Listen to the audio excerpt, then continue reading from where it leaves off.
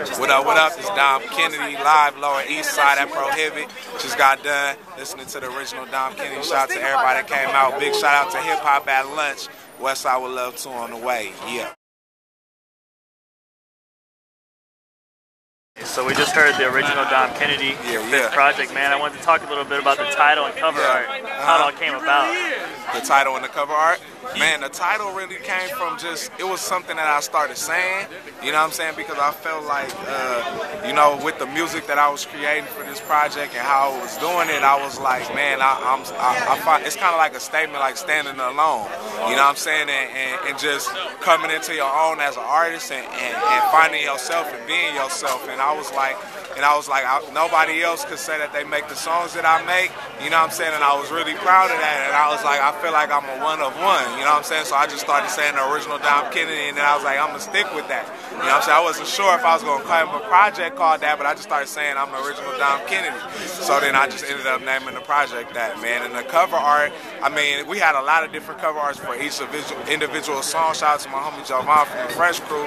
The main cover art was done by the JBC, by my homie Kel, but each different track, it was just an idea that I had, really.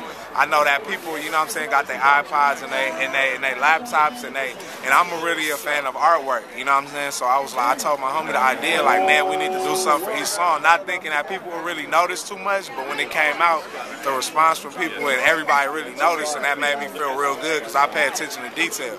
Yeah, man, and on the cover art, you had that quality since 1997, made in Lemert Park. Exactly. That was dope, exactly. Man. I appreciate it. And before that came out, you had that, like, mission statement type thing? Oh, yeah, on the website. What was that about, man? Man, it was just, you know, it was where I was at. I'm always into trying something new and, like, forcing an envelope more so than just doing what everybody does, you know what I'm saying? Everybody in rap, I feel like they put out a song, then they tell you about their project forever, and then they put it out, and I'm never with doing what everybody else is doing, you know what I'm saying? And I was just in a real place, like I was watching, you know, listening to a lot of my music. I hadn't put out nothing in a while. Like, I'm not really the type of artist to just put out a song and be like, my project is coming out on this day, download it because of this song.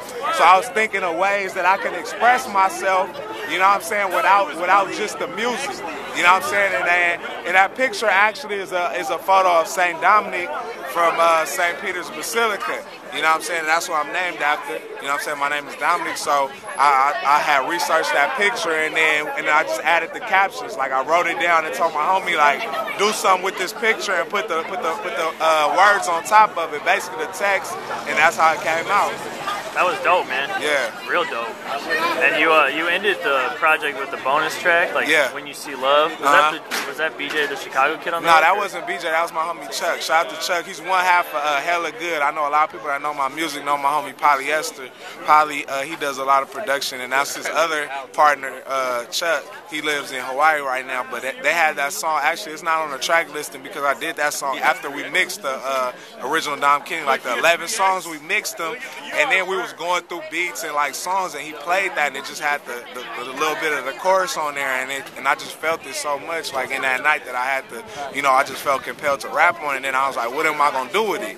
And then I just loved it so much that I was like, man, we putting it out the next day with the whole project. Like, why not? You know what I'm saying? Like, I'm not gonna hold on to it. Like, I feel like this is something that will affect people and people will love to listen to, so I just put it with it. You know what I'm saying? Okay, and that's why it was the bonus. That's why it's the bonus, and that's why it's not on the track listing, because we already had everything set, like the track listing, but I was like, I'm gonna just put it on there for the people that download it. Okay, yeah, because I was gonna ask, like, with the bonus track, you ended from the Westside with Love with the bonus track too. Was that the same type of deal? No, that one was one that I had, and I love that song so much. But that song to me sounded like a first track. But I didn't want to come in because it was so like mellow. I didn't want From the Westside with Love to start as mellow, because all my other work previous to that, you know, people knew me from the more laid back, you know what I'm saying, type mellow shit. But it didn't really fit the structure of any other place. So I was like, what other place would I put it where it would stick out, where people would give attention to it? So I was like, if I put a bonus next to it, people will listen to it. Even if they don't listen to all the other songs, they'll be like, why did he make this the bonus? And they'll listen to it. So that's why I put Me Again on From the Westside with Love as a bonus track. Yeah, man, I was going to ask about Me Again, like real personal motivation. Like, what was the inspiration behind that and the whole, like, ending with the quote? Just the track, you know what I'm saying?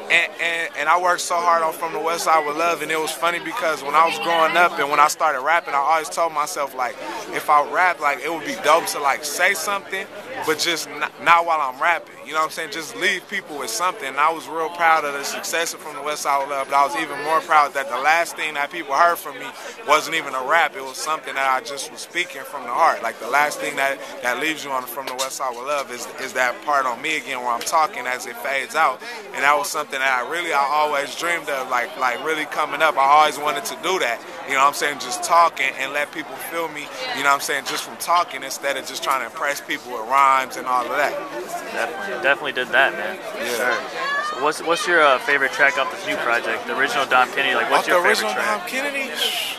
Man, I would have to say, for right now, I mean, I love When You See Love, but for a different reason. You know what I'm saying? Just because I feel like that's like a record that when I'm 50 years old, no matter what I'm doing, I could still play and feel good about life, you know what I'm saying, myself, and reflect. But in terms of like the music, I would say The Homies, just because of it's so like raw and different.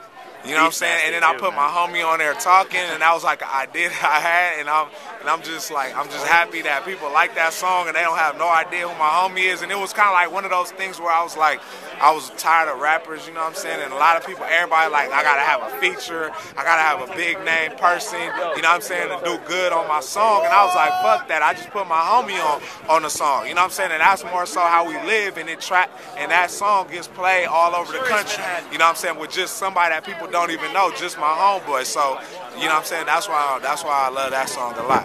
Who produced that track, man? Swift D. That's a sick beat too. Yeah, Swift D produced that. Shout out to Swift for sure. So before we go, like from the Westside with Love too, like is it a continuation or like you picking up where you left off? Nah, it's not a continuation at all. It's just a new chapter. It's like a new movie. Same characters, but it's more where I'm at today. Like I'm never trying to do anything that I did before. I feel like that would be unfair. That was part of the reason why I did the original Dom Kennedy and put it out and introduce new music and a new sound, because I feel like to do the same thing, that would be cheating. That was part of the reason why I did it too, because I feel like a lot of people made a CD that sounded like From the Westside with Love, you know what I'm saying, and copied my style, and that's why it was called the original Dom Kennedy. So Westside with Love 2 is not gonna sound anything like the original. It will be a lot better and a lot more current and a lot more closer to, you know what I'm saying, my real life, as you can tell from the original Dom Kennedy.